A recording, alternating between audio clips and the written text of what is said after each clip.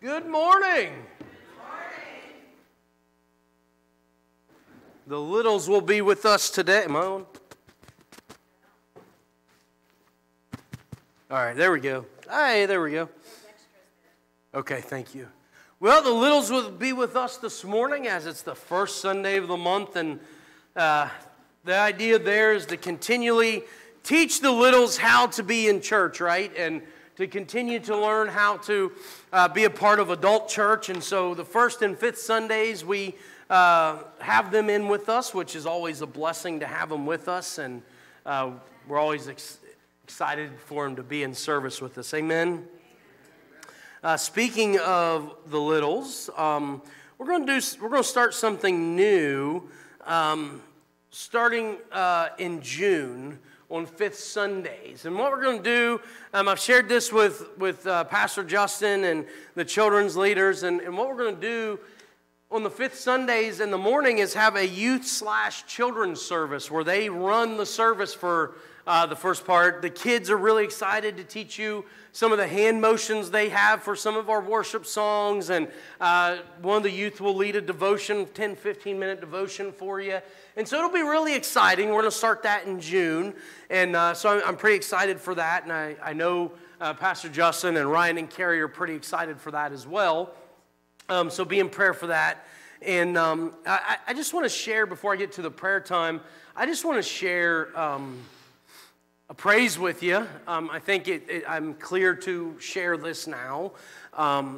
So in the last 3 weeks, through the ministry and the people of this church, we've had 6 littles, children, accept Jesus as their Lord and Savior. Yes. So, of course, everybody knows Brayley a few weeks ago. And then last Sunday, it was last Sunday, right, Tamara? Tamara's messaging me, and she got to share, and then I think she posted online as well. And she led one of her girls and 2 nieces to salvation. So that was 4. And then yesterday at Spring Rally, 2 more decided they needed Jesus as their Lord and Savior. Yeah. Amen? So we have... it's in your bulletin, a date in April scheduled for Baptism Sunday. We're just going to celebrate with baptisms. And so that's in your bulletin. If that date doesn't work for anybody needing baptized, let me know. We'll reschedule for a little bit later in April. But I want to make sure that, we can just celebrate all these at once and just celebrate what Jesus is doing in our midst. Amen? What's that? Oh, okay, sorry, it's not in there, but I think it's like April 14th maybe. I think somewhere right in there. If that doesn't work, let me know. Just come see me and let me know, and we'll work it out. Let me get to our prayer time real quick. Baby Nolan, just a little baby, and he's got some serious health issues, so please be in prayer for baby Nolan.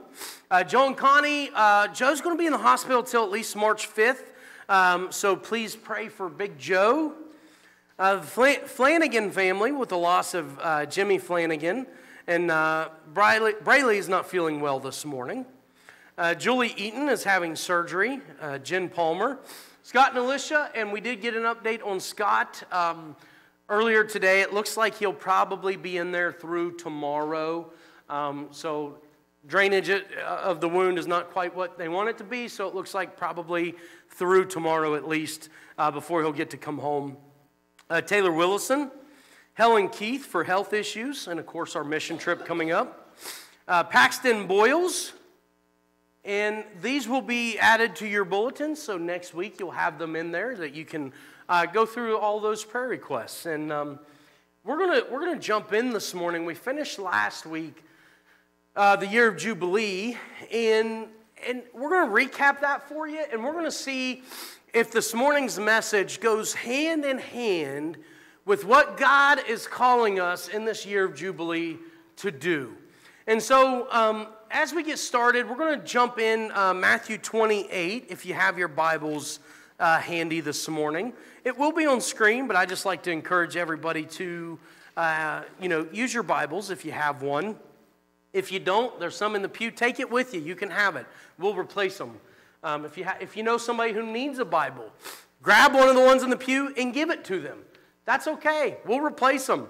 Getting out the Word of God is of the utmost importance. So don't ever worry about taking a Bible out of the pew. Amen? All right, so Matthew 28, we're going to be reading 18 through 20. So if you're physically able this morning, we just invite you and encourage you to stand for the reading and hearing of God's holy word today as we show reverence and respect for God and His word this morning. And this morning's message is titled, Are You Commissioned? All right. Oh, I guess I have the Year of Jubilee recap to begin with. So hang tight. Preach the gospel to the poor, heal the brokenhearted, proclaim liberty to the captives, bring recovery of sight to the blind, set at liberty the oppressed, and proclaim the acceptable year of the Lord. That is what the church is supposed to do. These are the ministry opportunities that the church of Jesus should have, because this is what Jesus came to do. He told us in Luke 4, and He was fulfilling the prophecy in Isaiah 61. And so as we read through Matthew 28 and we get into this message, I want you to remember these. Take a picture of it if you need to, and see if what we're going to talk about this morning fulfills what the Year of Jubilee is all about. So out of Matthew 28, 19 and 20 says this, Go therefore and make disciples of all the nations, baptizing them in the name of the Father, and of the Son, and of the Holy Spirit, teaching them to observe all things that I have commanded you, and lo, I am with you always, even to the end of the age. Amen. Let us pray. Father God in heaven, we love you today. We bless you today. We thank you today for your holy word. Father, we thank you for this year of Jubilee and the fruit that we've already been seeing out of this, Father. And so, Father, in the name of Jesus, we proclaim today is a day that we are going to proclaim the acceptable year of the Lord. We are going to declare the year of Jubilee as a year dedicated to you, Yahweh.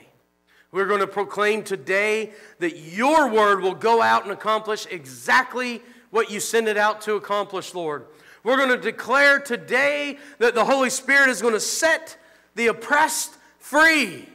We're going to declare today that blind will see again. We're going to declare today that the hungry will be fed. We're going to declare today that the thirsty will be given drink. We're going to declare today that the Holy Spirit is going to fall on this place, flood this place, fill your children in here today and those listening online. And Father, in the name of Jesus, let your word do exactly what you want. Anoint me from on high, from the top of my head to the bottom of my feet. Fill me now, preach through me now, and let your will and your word go in the hearts and minds of every believer and accomplish exactly what you want. And if there's any unsaved under my voice, let today be the day of salvation. And all of God's people said, Amen. You may be seated. So, I was praying throughout the week, Lord, what am I supposed to preach? We just finished the year of Jubilee. I'm leaving in a week. What am I supposed to preach, Lord? And the Lord laid it on my heart pretty heavy to preach about the call to serve Jesus' kingdom. And so that's this morning's message, is all about Jesus' kingdom and your call, my call, our call together to build Yahweh's kingdom. And the title of this morning's message is a question. And so I pose the question to you today. Are you commissioned? And some of you may go, well, you know, you guys, Pastor Casey and Pastor Justin, and some of you are going on this trip for 2 weeks, so you're commissioned. But maybe not me. Maybe I'm not commissioned. I'm not supposed to go to Kenya. I'm not supposed to go to Dominican Republic next year. I'm not supposed to do this. I'm not commissioned. And so I pose the question to you today. Are you commissioned? And if your answer has been initially no, not me, by the end of this message, my prayer is that you will have heard the Holy Spirit speak to your heart and to your mind and to your soul, and you will have a resounding yes as you leave this service today. And as we talk about serving the kingdom of Jesus, therefore we wrestle with the call of being commissioned to God's service. And it's easy to think, well, pastors are commissioned. Sunday school teachers are commissioned. Missionaries are commissioned. But I'm just a Christian. I'm not commissioned, Pastor. And so my heartfelt prayer is that you will truly, genuinely wrestle in your heart and mind with this question: am I commissioned and called to God's service?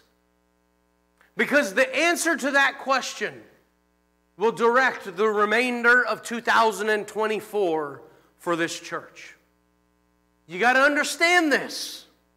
We've been talking about the year of Jubilee, and the whole point of the year of Jubilee is a year of rest and a year of restoration, a year of rejuvenation, a year of renewal, a year of recommitment, a year of rededication, a year of God redoing what we've been doing and the way we've been doing it.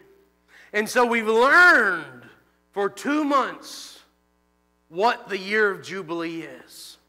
And now this sermon, are you called to God's service, will dictate if we fulfill the year of Jubilee. You see, because if you notice, the entire year of Jubilee was about doing what? God's work, right? It was about doing Jesus' work the way Jesus did the work. It's no longer about our kingdom and doing what we think is right, the way we want to do it, but now it's about getting in line with what God is doing and the way He's doing it. And so, the question is, are you commissioned? And the wrestle that you should have today: am I called to God's service? Am I called to something bigger than myself? Because I'm going to say this, and I hope you don't get offended by it. Okay? I love you when I say this. Understand that. But there's nobody in this congregation that's very important. I hope you understand that. There's nobody here that the fate of nuclear Armageddon rests on our shoulders. Amen? There's nobody in our congregation that a country is going to get nuked off the planet if we make the wrong decision. There's nobody in our congregation that 1 million people are going to go hungry and starve and die if we don't make the right decision, right? So in the worldly perspective, we're really not that important. We go to our jobs, if we still work, we fulfill an 8, 7, 6, 9-hour day, whatever it is. We go home to our houses. We go to sleep and we do it again, right? The globe is not being impacted by what we do in our lives. You go, Pastor, this isn't a very encouraging message. What are you doing? If we're going to understand what God is calling us to, we've got to understand our perspective in life. And if we think that we're pretty important, guess what, friends? We've thought way too highly of ourselves. I'm included in this boat. We're all in this together. And so the point is this: God is calling you to something. God is calling me and us together to something so big, so impactful that if it were up to us in our lives, we could never do it. But God is calling you to His service and wants to use you in ways that you can't even imagine. Yes, you better praise God. Because if we do our lives, nothing. But if we do God's lives, some pretty big stuff is going to happen. And that's the point I want us to understand, is that if you'll lean into what God wants to do in your life, if you'll lean in to the impact, the influence, the change and transformation that God wants to do in your life and through you, you're going to change this world. And you might not be sitting in the Oval Office, and you might not be a leader of a nation, and you might not be a leader of a Fortune 500 company, and you might not have 6 zeros at the end of your bank account, but you can accomplish more to impact eternal differences than any of those people combined. Amen? And y'all need to get it right now that if we choose to step up and accept the commissioning on our lives for God's service, people are going to talk about you. People are going to write about you. People are going to say good things about you. And I'm not talking the negative. Listen. I don't care what the negatives have to say. Negative people are going to be negative. A phrase of today, haters are going to what? Amen? Haters are going to hate. But guess what? You're going to have angels talking about you. You're going to have the Holy Spirit talking about you. You're going to have Jesus talking about you. You're going to have other churches talking about, look at what them people are doing. They're crazy for Jesus. Yeah. Let the haters hate. Who cares? Amen? Oh, none of that's in my notes. Oh, golly, Ned's alive. Holy Spirit, come. Whoa, whoa!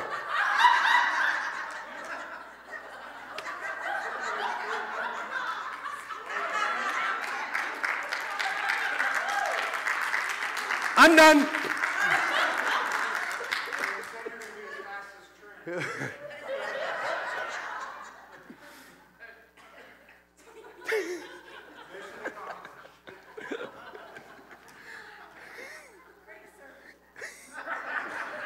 Well, that was the fastest sermon ever.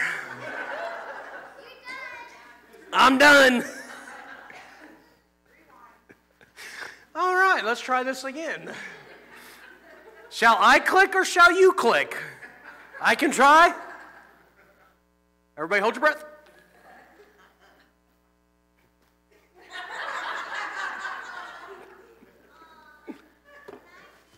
Hey! Did you end up having to click? No? Okay. Oh my golly. Okay, so the Great Commission. Oh, I love the Lord's sense of humor. Isn't it great? In Matthew 28, 19 and 20, we learn what's called the Great Commission. And this has become known as the Great Commission. It doesn't say that.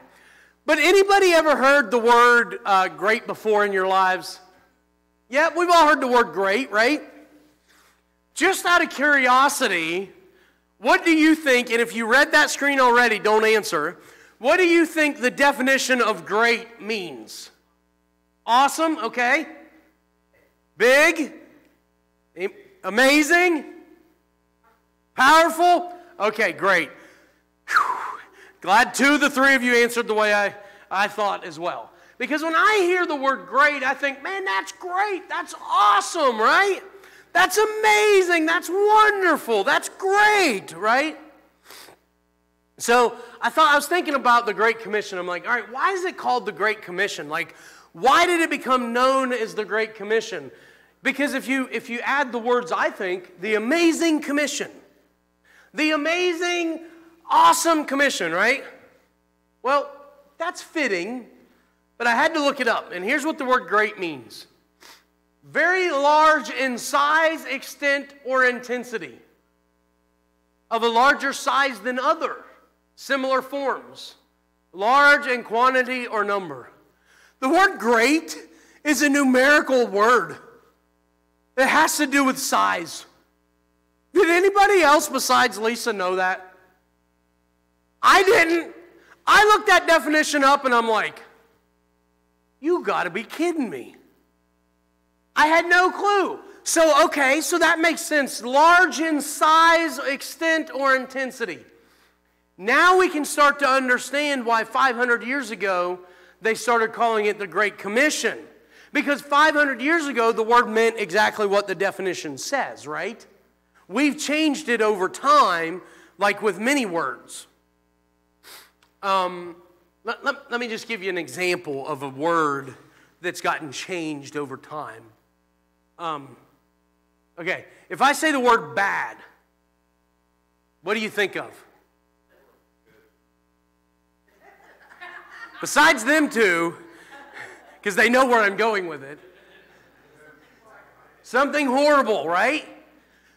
When I was a teenager, we would say, man, that's bad. That's awesome. You know what I'm talking about? And now if I tell the kids that's bad, they're like, that's bad. Not good.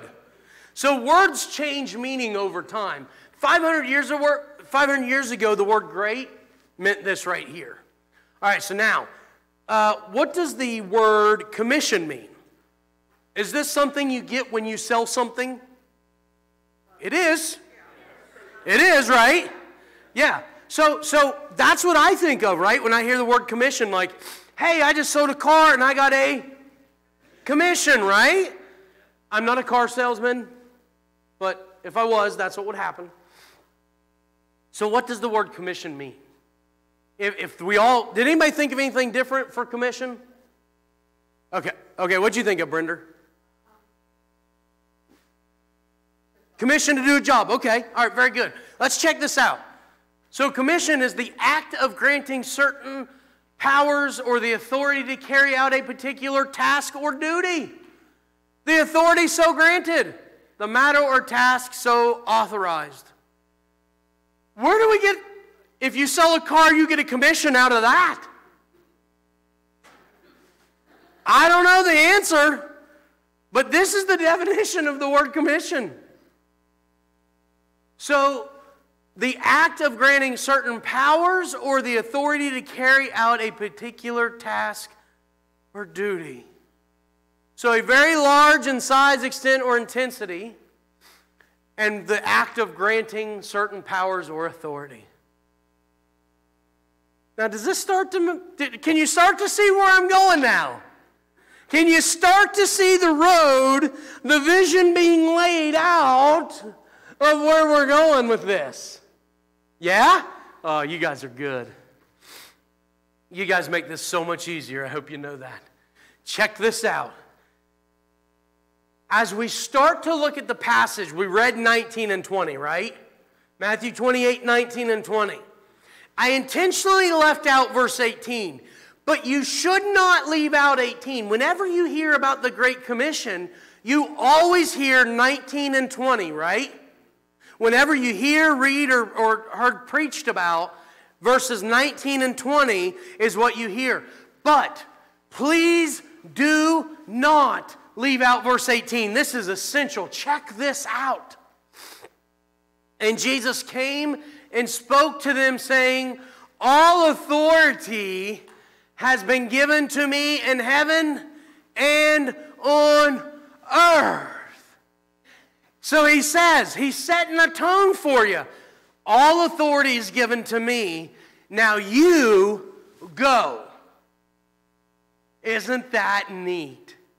When you learn the definition of commission, you learn that it's the act of giving someone else power and authority. I'm going away for 3 weeks. For this mission trip, I'll be missing 3 Sundays. I am handing over the power and authority of the leadership of this church for 3 weeks to Davin while I am away to handle the preaching of the Sunday mornings.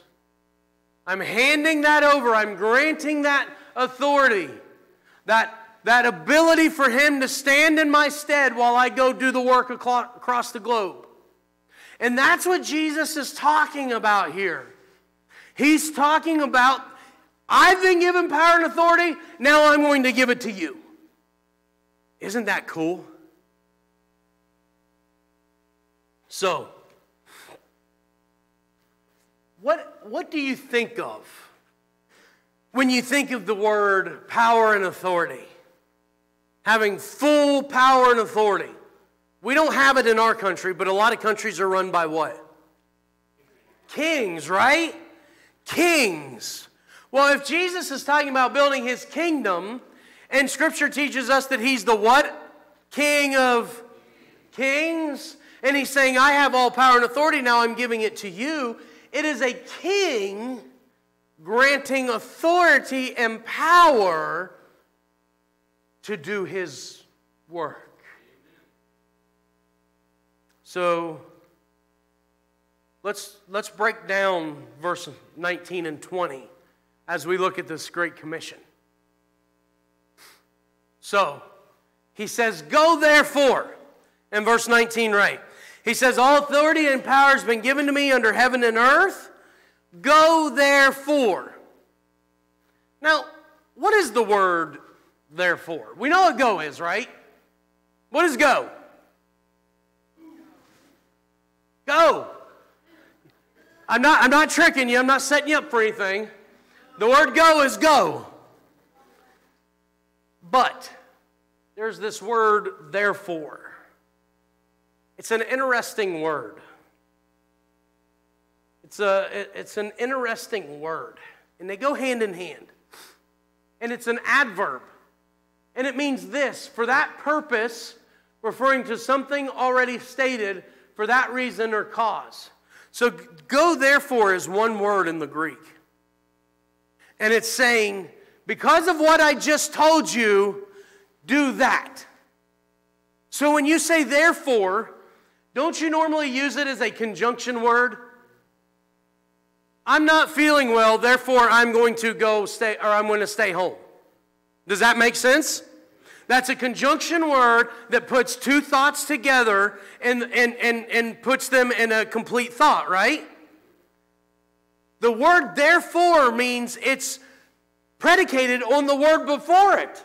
So the whole thought, you can go, you can make disciples, you can teach the nations because of what I just told you. Jesus says, because I have power and authority, that's the reason you can do this. Not because we're just normal people on the street. Because if it's up to us, nothing's going to happen, amen? But because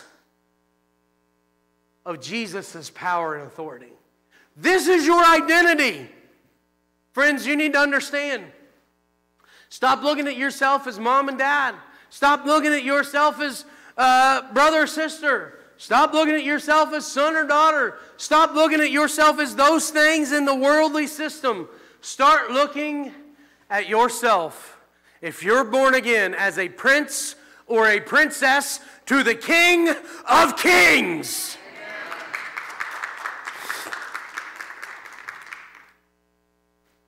For that reason, go. For that reason, go. And do what? Make disciples. This is the only direct command in this passage in the original Greek. This is amazing. We read this in English and we've got go, make disciples, teach the nations, and baptize them. In English, we have 4 direct commands, right? But in the original Greek, there's only 3 direct, or 3 indirect, 1 direct. The only direct command is make disciples. Your command, what Jesus is telling you, your first and primary command, your first and primary mission, if you should choose to accept it, is to make disciples. It's not to make a name for yourself. It's not to build your kingdom. It's not to get rich. It's not to be a boss at work. It's not to do this. It's not your job. If you're a Christian, your job is to make disciples. So we need to define what is disciples. A disciple is a baptized follower of Jesus. So here's the thing. It's not enough to get people saved. That's awesome, and that's the very first step. The next step after they get saved is they become followers. A follower of Jesus is a disciple. If you're following Jesus, you're a disciple. Did you know that?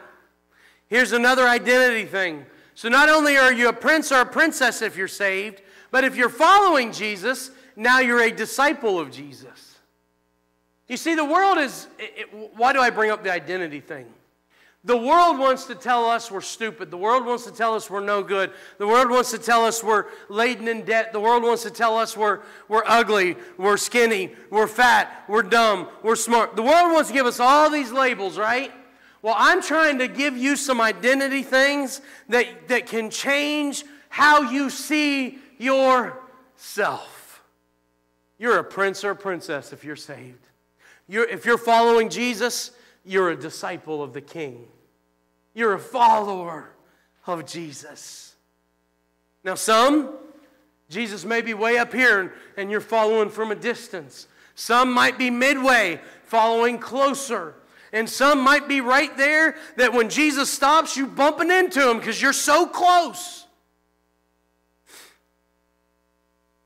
And my goal for you is that this whole church are those up there so close to Jesus that when he stops, we go, "Pah! Sorry, Jesus. Didn't mean to bump you. I'm going to stop now because you stopped. You're going, I'm going to go. You're taking a right, I'm going to take a right. You're taking a left, I'm going to go left. You're stopping, I'm stopping." But see, what we've done as a church is Jesus was over here stopped and we just kept going. We just kept going. He started moving and we stopped. He took a left and we took a right. He took a right and we took a what? Left. But in this year of Jubilee, we have refocused and reset how we're doing ministry. And guess what? We are starting to see amazing fruit with worship, with salvations, with the joy and the Holy Spirit's presence in this place. Amen? Amen? And so we've got to be disciples so we can make disciples. And this is the only direct command. Go, baptize, and teach are all indirect commands. We do those after we make disciples. You make disciples and you do that by going. You make disciples by baptizing. You make disciples by teaching. You do the disciple making by these things. It's like this. If I'm going to go to Kenya, I'm going to go by way of airplane. Make sense? I'm going, but I'm going by airplane. We're going to make disciples by going. We're going to make disciples by teaching about Jesus. We're going to make disciples by baptizing. Baptism is actually pretty significant and important. If you're saved and you're born again and you've never been baptized, here in a few weeks, a month, we're going to do baptism service. Yeah, I say let's baptize you. If you're born again, don't hold back. It's important, it's significant. If you're a follower, the word disciple literally means a baptized follower of Jesus. All right, so go into all nations. Now, this great commissioning, who was Jesus telling this to when he said this in Matthew 28? Was it like just a certain group of Christians? Do you read this in Matthew 28 and go, well, that was really only the early church? Anybody read it that way? So when you read this, who's this for? All believers. Go into all nations, right? Go. We're called to go into the entire world. Make converts, make disciples, make Christians. It takes sacrifice to do this, friends. It takes a dying of self. It takes a dying of my wants, my desires, my kingdom building to do this. Because you gotta sacrifice so much to do this. This is a lot of work. It's worth it. Oh, my heavens, it's worth it. But it's sacrifice. He keeps on. He says, baptize. Baptize them in the name of the Father, Son, and Holy Ghost. Did you know there are at least 2 baptisms spoken of in the New Testament? Did y'all know that? When you hear baptism, what do you normally think of? Water, right? But there's actually another way that we're going to talk about.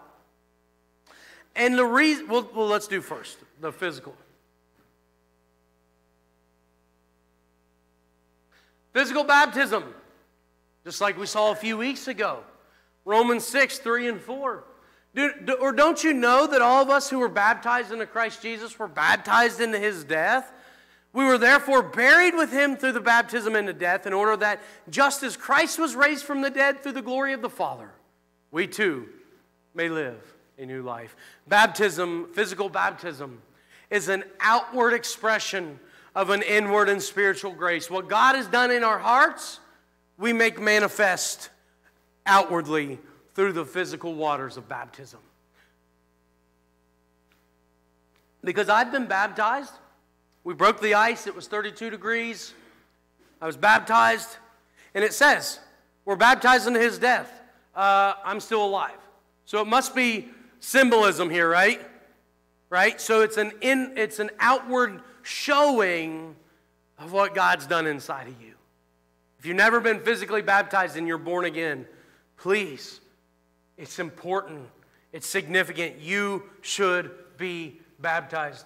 Don't let fear hold you back. Don't let this or that. Do not let anything stop you from being baptized, because God wants you to show the world that Jesus is in your heart. Now, the second baptism that we're going to talk about this morning is the reason many Baptists sit and stand and just kind of never really get into worship. The reason many Baptists and many Methodists and many of your more conservative, denominations don't really let go is because you've never really been baptized into the Holy Spirit. Now, I'm going to get into some really deep theological, I'm not going to get into some deep theological stuff. I could, but I'm not going to, because this could splinter 1,000 ways, and we're not going to do it. For all intents and purposes this morning, the reason many of us in here have never really let go is because pride has kept us from letting go and being baptized in the Holy Ghost. Now, baptism in the Holy Spirit and fire.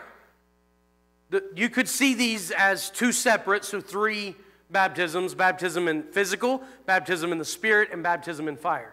I've got them labeled as 1 because they're usually together. But check this out. Luke 3:16. John answered them all, saying, I baptize you with water, but he who is mightier than I is coming, the strap of whose sandals I am not worthy to untie. He will baptize you with the Holy Spirit and fire. Now, what does that mean? That's a verse many of you have read. That's a verse you've heard preached about, but you don't really even know what that means. Amen? What does that mean? Well, let me unpack this a little bit. I'm not going to go real deep. I'm not going to get really theological on you, but I'm going to unpack this a little bit so you have a greater understanding of what was meant here. That Jesus will baptize you with the Holy Spirit and fire. The word baptize in Greek is baptizo, and it literally means immersion. That's all the word means. If you're going to do your dishes and you were speaking in Greek, you would say, I baptizo my dishes. You dunk them in the water and wash them, right? You make sure they go into that soapy water. That's what baptism means. It means you're going into the water. So, the word used here is the same exact word. You will be immersed in the Holy Spirit, and you will be immersed in fire. Now, if the Holy Spirit is in charge of your life and you're immersed in the Holy Spirit, you're going to let go. And you're going to use the spiritual gifts, the Holy Spirit gifts. You wonder why you're holding back? You wonder why the Holy Spirit's not working in you? You wonder why? Because you've never let go and been immersed in the Holy Ghost. Now, I view this differently than being filled with the Holy Ghost. It's subtle, but it's slightly different in my estimation. Because when you're filled with the Holy Spirit is when you get saved.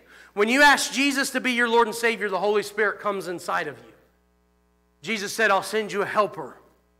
He'll teach you all things. He'll comfort you. He'll help you. He'll give you the words when you don't know what to say. That's the Holy Spirit living inside of you. There's a difference in the Holy Spirit living inside of you and the Holy Spirit immersing you.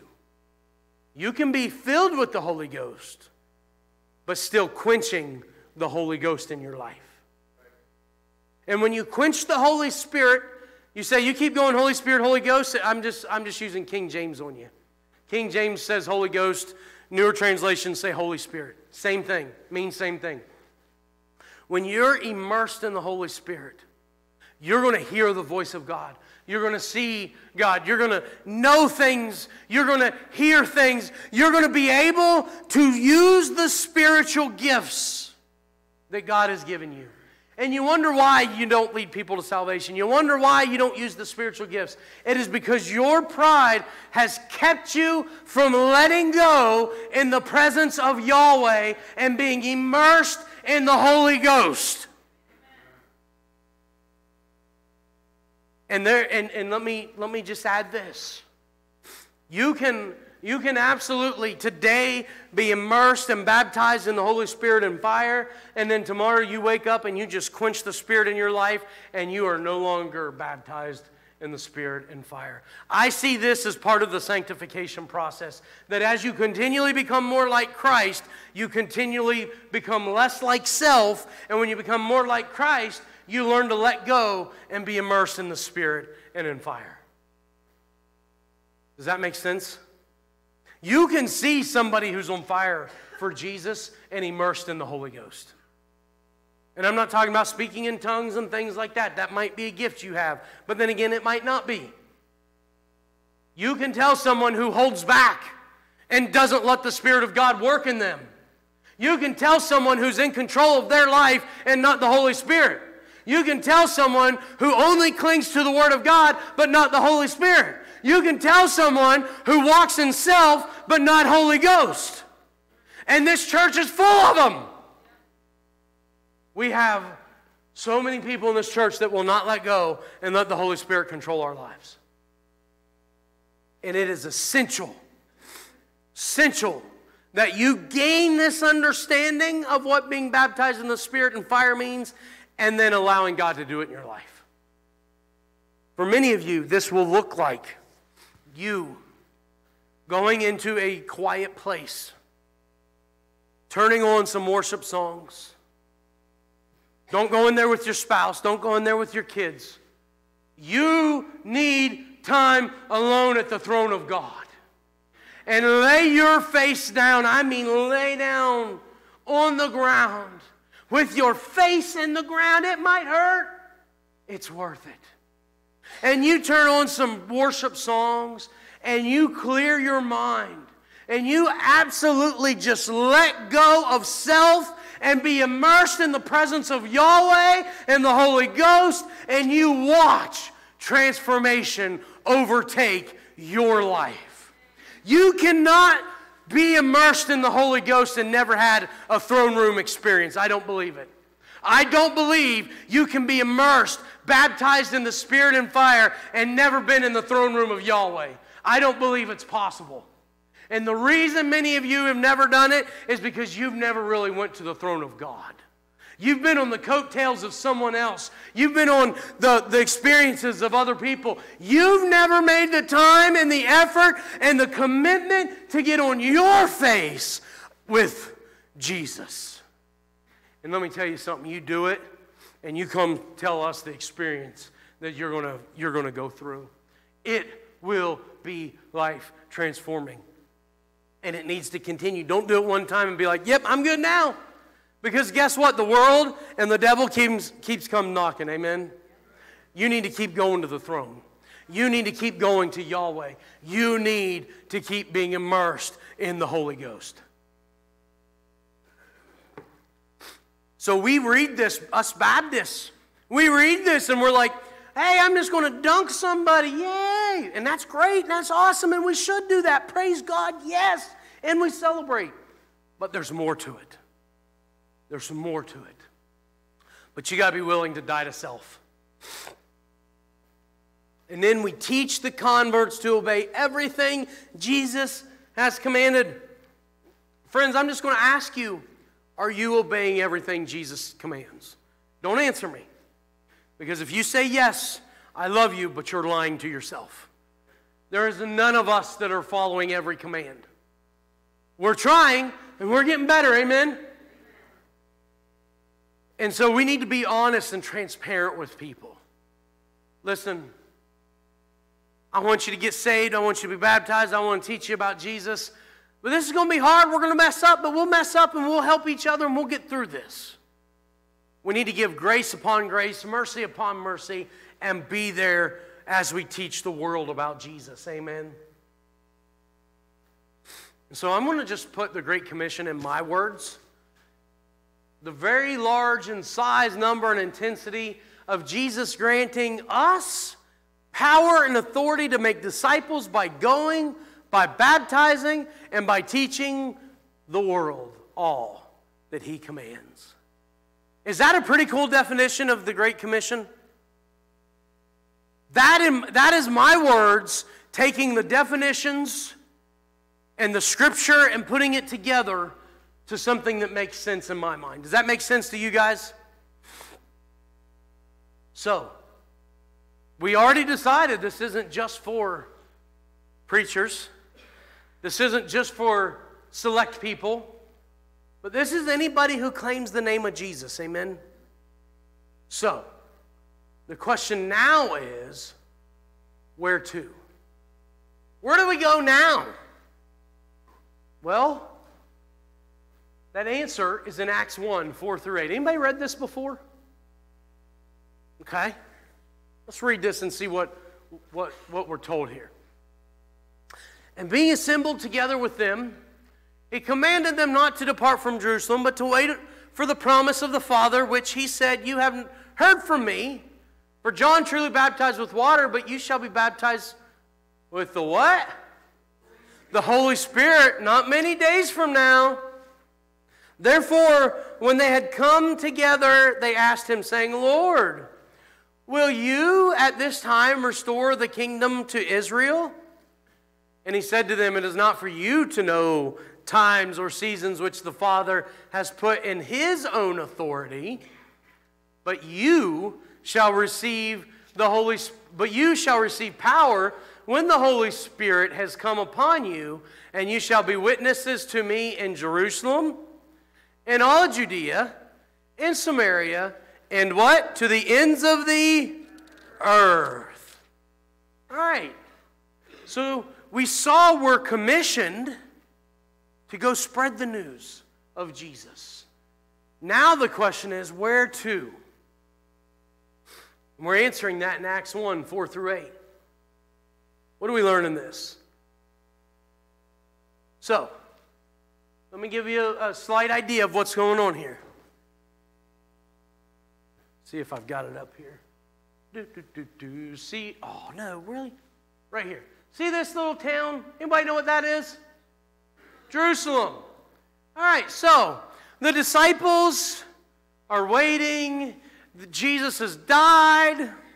He's been resurrected, and they're waiting, right? They're doing what they were told, and they're in the upper room, and they're waiting, and they're like, man, what do we do now? Our king died. We thought he was bringing this kingdom, and like, what now? Can you imagine their disbelief and sorrow? And then Jesus shows up. Okay, he went to the road to Emmaus, he met with the 2 disciples, and then he comes, and Peter and John had seen the empty tomb, and Mary and Martha, and he's running back, or they run back, and they tell him he's alive, and they're like, what? And then all of a sudden Jesus shows up. And so they're in Jerusalem, right here. So you saw the road to Emmaus, they were walking there, and then Jesus shows up over here. And so you've got Judea, Samaria, and then the rest of the known world. And so that's what Jesus was just explaining to them. First in Jerusalem, then Judea, then Samaria, and then to the ends of the what? The earth. So let's look at this and see exactly what this means. Jesus is with the disciples in verse 4 and tells them to wait for the promise of the Holy Spirit. Now, isn't that interesting that he tells us in Matthew 28, baptize. And we learn that the baptism is not just water, but also the what? Holy Spirit. And now he tells them to what? Wait on the Holy Spirit. In verse 5, we see that there's the baptism of the Holy Spirit. Let me read it to you. For John truly baptized with water, but you shall be baptized with the Holy Spirit.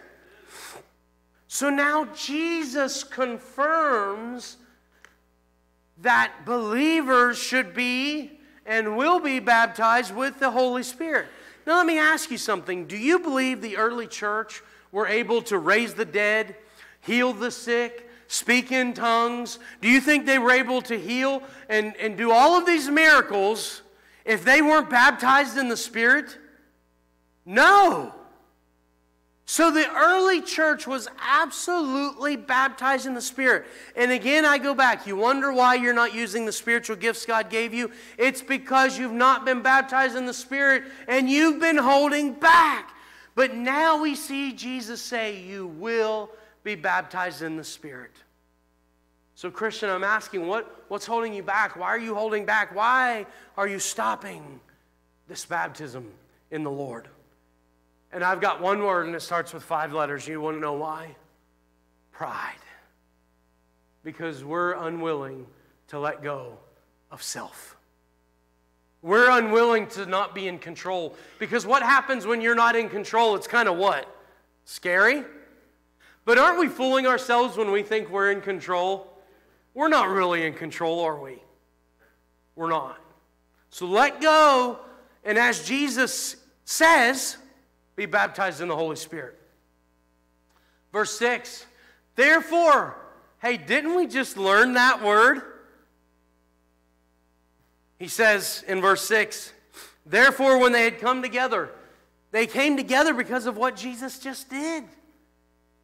Because of Jesus' power and authority, they go do what they do. Do you see that? Because of Jesus' power and authority, they're baptized in the Spirit. Because of Jesus' power and authority, they go. Because of Jesus' baptism, or Jesus' power and authority, they go and teach the nations. Because of who? Do you see the central focus? It's not you. It's not me. It's not our church. Who's the central focus of all of this? Jesus. Pride has kept many of us from putting Jesus as the central person focus of our lives. You wonder why you're not seeing change? It's because Jesus isn't first in your life, and that's most likely because of pride. So, we keep moving down these verses. In verse 8,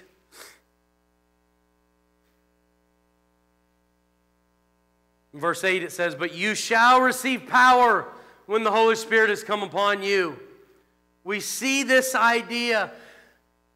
This shall be is the first person verb, literally meaning I will be. So you can read this as I will be receiving power when the Holy Spirit comes on me. Friends, guess what? If you don't have the Holy Spirit immersion and the Holy Spirit on you, you don't have power. It is essential that you have the Holy Spirit's power and immersion in your life, or nothing will change. Have you ever kept doing the same sin over and over and over and over and wanted it to change, but you don't stop? Guess what? You don't have the Holy Spirit power on your life. I will be receiving the Holy Spirit power is the way you can read that, because it's literally the first person verb. I will be receiving the Holy Spirit, and I will be a witness to Jesus.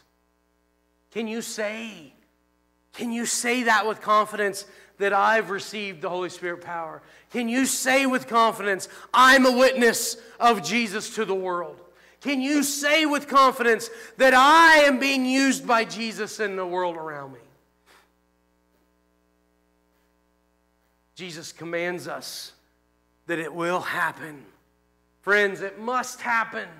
If we're going to see change and people get saved, we must have the Holy Spirit power in our lives. And what do we do with that in verse 8? We're witnesses of Jesus.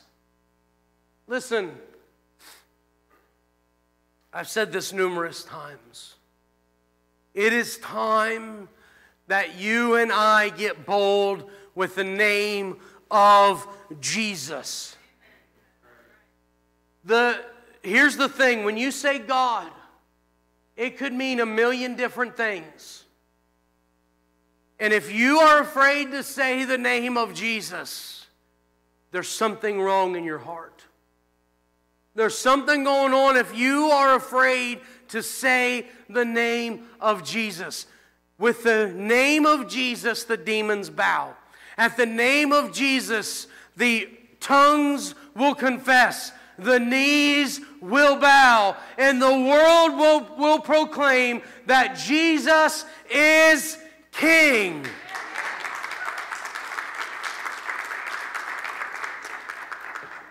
It's not enough to just say, God bless you, have a good day. That's great. Keep doing that. But say, hey, Jesus loves you. Hey, Jesus died for you. It's not enough to just talk about God and say, God, we understand and know that God came in the flesh in human form as Jesus. Our salvation is in no other name under heaven but Jesus. That's right. Jesus. You see, he says you will receive power and you will be my witnesses. Who's saying this? It's in red letters in verse 8. Jesus. You and I are to be witnesses of Jesus. Let me give you some advice. Let me give you a battle plan. It's so simple. But the demons will try to get you not to do it. When your spouse starts acting in a way that they shouldn't act, go speak Jesus to them. When your kids start doing things they shouldn't be doing, speak the name of Jesus. When your friend is gossiping, say, would Jesus like this? Speak the name of Jesus. I've heard so many people say, God, God, God, and I'm not taking away from Yahweh. Trust me, I'm not. But they never say the name of Jesus. And this has been a pet peeve of mine for 18 years of ministry. If you can't say the name of Jesus, there's a problem in your heart. You should be able to boldly and profoundly speak the name Jesus. And let me tell you something. If you get in that situation with your spouse and you start speaking Jesus and they're being controlled by the demons, you need to understand the demons most likely are going to fight back. You can fight those demons in the name of Jesus. I've been in battles before with people in the ministry and situations where I, for an hour, just spoke the name of Jesus.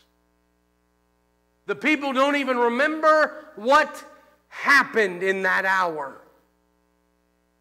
because of the demonic control. But you know what breaks it? Speaking the name of Jesus. You see, friends, we're living in a time when our enemy's not scared anymore because the church is not saying the name of Jesus. You're not taking the power and authority that has been given you in Jesus and using it. And so they're not scared of you anymore. They're not scared of your homes. They're not scared of this church. They're starting to get that way, though. And so, you are to be witnesses of Jesus. The death, the burial, the resurrection, what Jesus has done in your life, what you've seen Him do in other people's lives. Jesus, Jesus, Jesus. So where? Jerusalem. This is where they're currently assembled. So this is your neighborhood. This is your workplace. This is our neighborhood up here. This is your local area. Our city is our Jerusalem. Does that make sense? So Jesus tells them, start where you are. And I believe this is a test. If you're not going to be a good steward and be a witness of Jesus where you're at, God's not going to bless you with any more. He's not going to use you bigger. He's not going to use you more profoundly. He's not going to use you in bigger ways if you're not willing to speak Jesus in your local area. Your homes, your neighborhoods, our city, speak Jesus. Then we go to Judea. And this would be the equivalent of their country, as we saw. So guess what, friends? U.S. We should be proclaiming Jesus in the United States of America. Maybe that's going on a week mission trip to an Indian reservation. Maybe that's doing a week mission trip when there's a flood. Maybe that, whatever. You get the idea. We need to be looking for opportunities to speak Jesus in our country. You,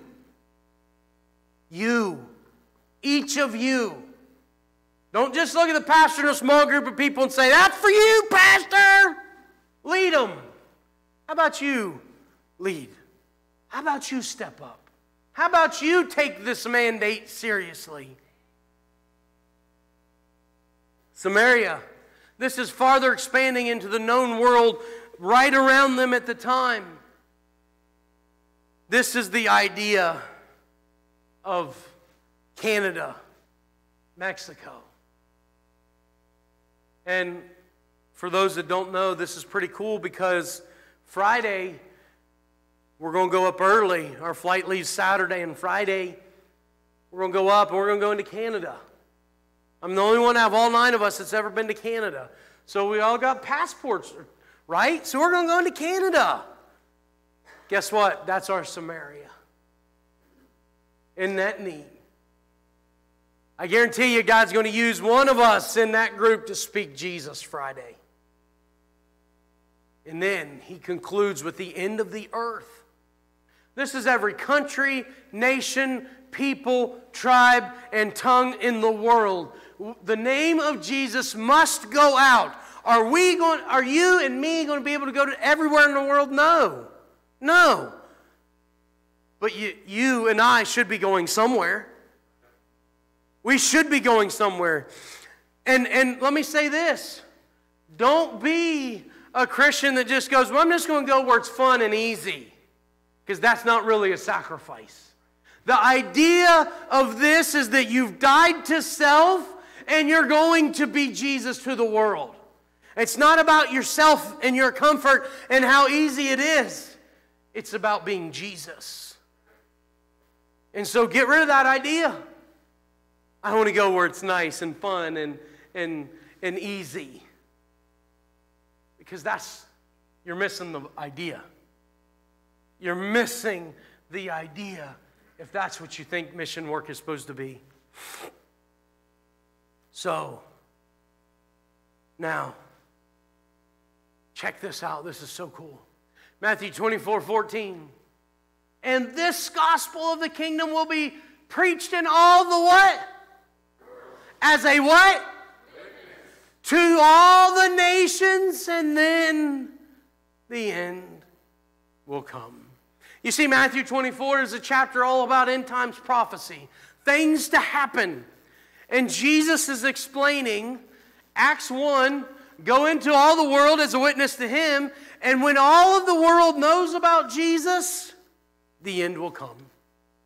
You and I are called to help bring about end times events. Did you know that? That when you go into the ends of the earth preaching the gospel, you are helping fulfill prophecy. Did you know that? Isn't that amazing that you can be used in prophetic ways? I think that's pretty amazing. So, where does that leave us this morning? Well, for you, I pray that you've wrestled and you saw that you've been called to God's army. You've been called to the Great Commission. The very large authority and power granted to us to preach the gospel as a witness of Jesus everywhere. That you've accepted that. You've believed that. And you'll decide to stop wasting your life. You'll decide not one more day will go by that God will use you in the name of Jesus. That you will be used every day hereafter, including this day. That you'll wake up and Yahweh will say, you're commissioned today in the name of Jesus, and you'll say, I'm going in Jesus' power and authority to proclaim the name of Jesus to the ends of the earth. Lord, use me now. Here I am. Send me.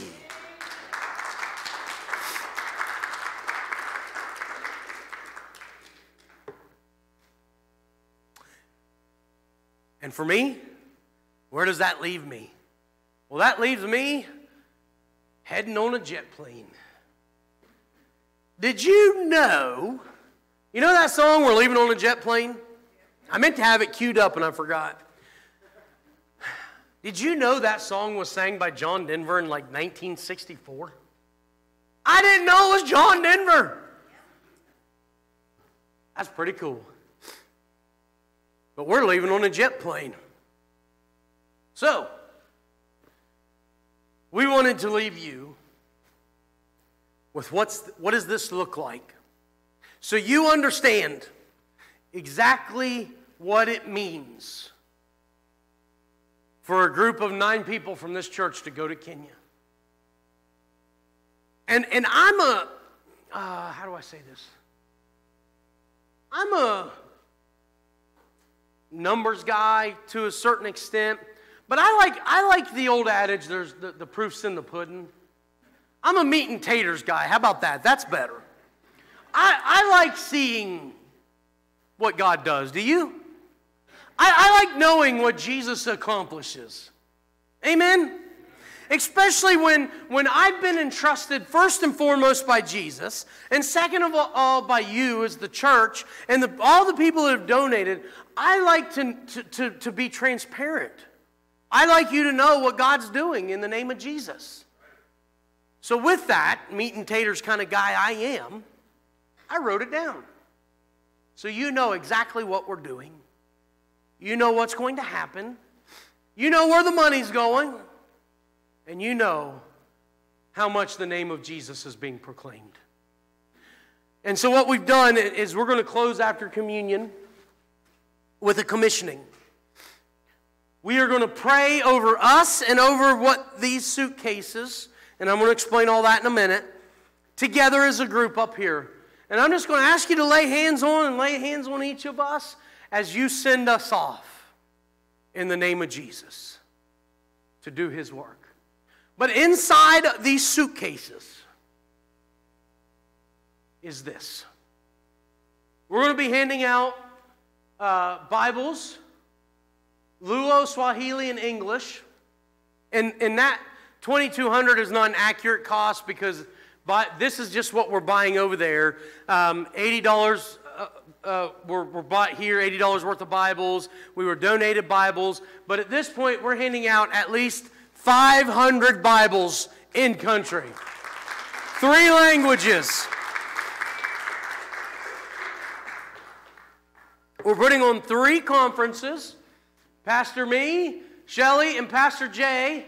And the food for that is costing $1,000 that the deacons have given. And we're feeding 600 people that day. You know, just wait till the end, sorry. Church building. Christian Bro is leading an effort to help build a church. We're sending over $1,500 and we're spending a day or two to build a church for a church that has no structure right now.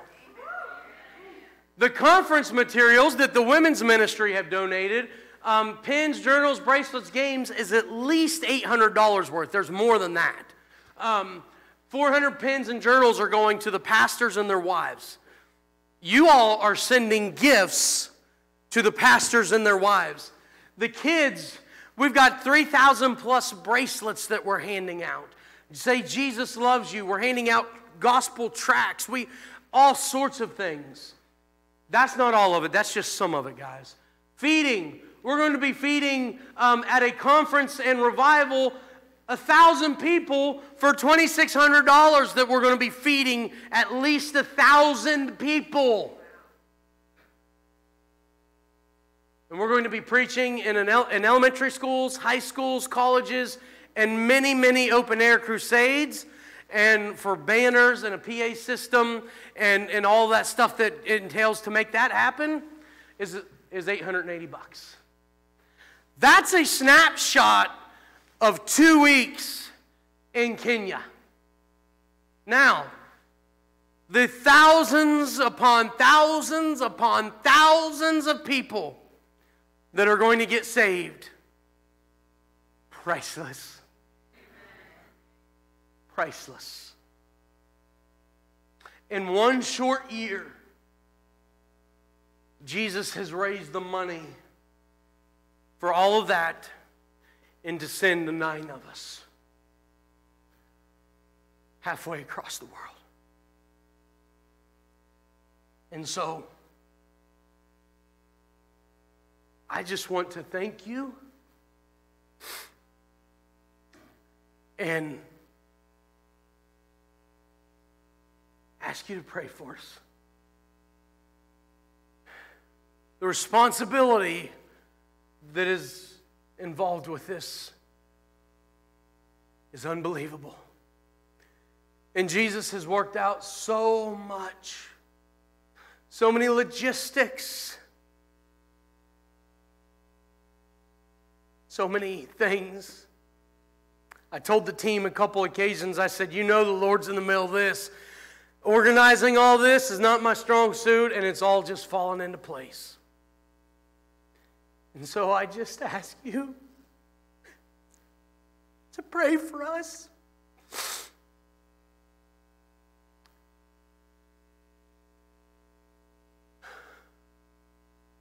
And I thank you from the depths of my soul, the deepest parts of my heart. And please, please, please stay tuned to the Sunrise page, because there's going to be so many videos and pictures of what Jesus is doing. Y'all will want to just proclaim what Jesus is doing. And I can't wait till we get back and share the transformation in our lives and in the people that God's putting in our path. So, I thank you. And I'm humbled that the Lord has allowed me to go in His stead as a representative of this church and proclaim Jesus Christ. So we're going to do communion, and then we're going to pray. There's all those Bibles, except for like 136 of them, are in these suitcases. Those pens, those papers, the journals, food that we're taking with us for snacking materials and things like that. All that stuff is in these suitcases. The way the Lord's worked that out is absolutely amazing. So, we're going to pray over all this and commission it after we get done with communion. But before we do that, I would be remiss if I did not offer you the opportunity to come up here and get on your knees and ask the Lord how you are being commissioned. Ask Jesus how He wants to use you in His service. In your homes, in your workplaces, in your neighborhoods, in your city, in the state, in the country, in this continent, and around the world. I just beg you to come ask the Lord how He's going to use you and wants to use you.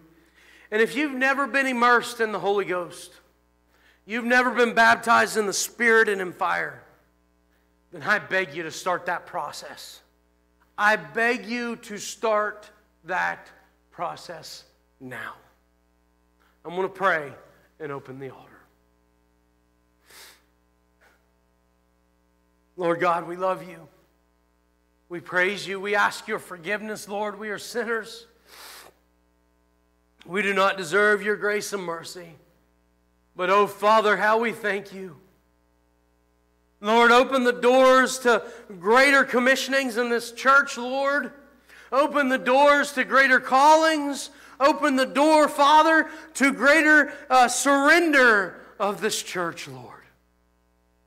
I pray for those that have never been baptized in the Spirit and fire, that, Lord, they would decide today to start that process and surrender to you, Father. Lord, get rid of pride, get rid of selfishness. Lord, get rid of us doing things. And let your Spirit have His way now. As we open this altar, Father, we ask your Spirit to move. We ask your Spirit to do His work. In the mighty name of Jesus Christ, and everybody prayed and said amen.